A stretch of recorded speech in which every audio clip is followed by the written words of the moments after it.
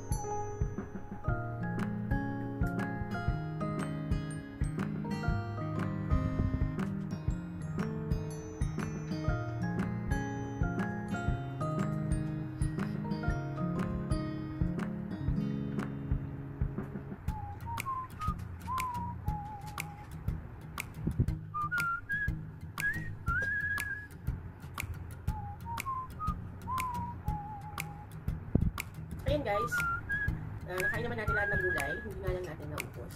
Pero wala naman sa rules na kailangan ubusin, di ba? Ang sabi, kumain ng fresh gulay. Ayan, so ito, ubusin natin po ang paraya. Ano po?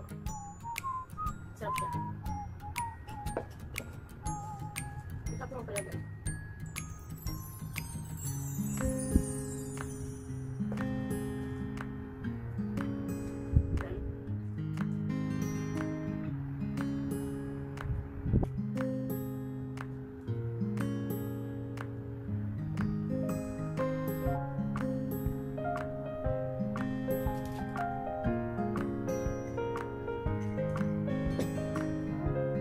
Thank you so much. Gusto ko lang mag-thank you sa lahat na nanonood. Thank you for watching guys. And of course, thank you United Home, Team United Home. Thank you so much. Yan, tinanggap mo ako sa inyong team. Ayan. Huwarang family, SHUNGAERZ family, Team Matching, Monster Vloggers, and Team Friendship, and mga ano yan, mga family ko. And shout out sa Volkswagen, Daddy H, Mami H, and sa lahat-lahat ng mga YT friends natin over there. Hindi ko na kayo isa-isahin. Basta, mahal ko kayo guys. Mahal ko kayo lahat guys. Thank you so much. And please don't forget to hit the like and the notification bell. And if you are new to my channel and nagustuhan mo tong video nito, please subscribe and comment below. Thank you. God bless everyone. God bless.